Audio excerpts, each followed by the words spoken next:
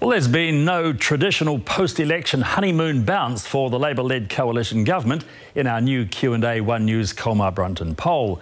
And despite not being able to form a government, National is standing strong with their support up 1.5% from election night, while the combined support for Labour, New Zealand First and the Greens stays pretty much the same. So to explain what the first poll since the election means, here's our political editor, Corin Dan.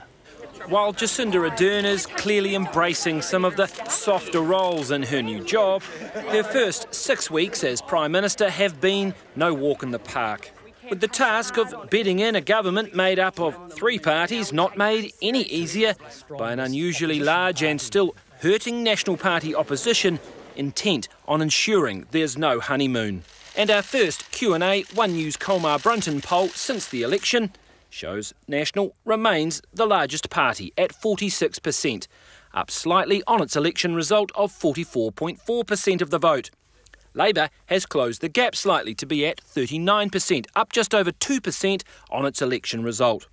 Its support partner, the Greens, are on 7%, up a tad on their election result of 6.3%. But Labour's coalition partner, New Zealand First, however, are at 5%, down over 2% on its election result of 7.2.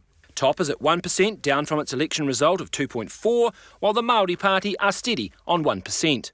When it comes to seats in the House, National would have the most with 57. However, even with Acts 1, it would not be able to form a government. Labour would have 48 seats and along with the Greens 9 and New Zealand First 6 would have 63 seats.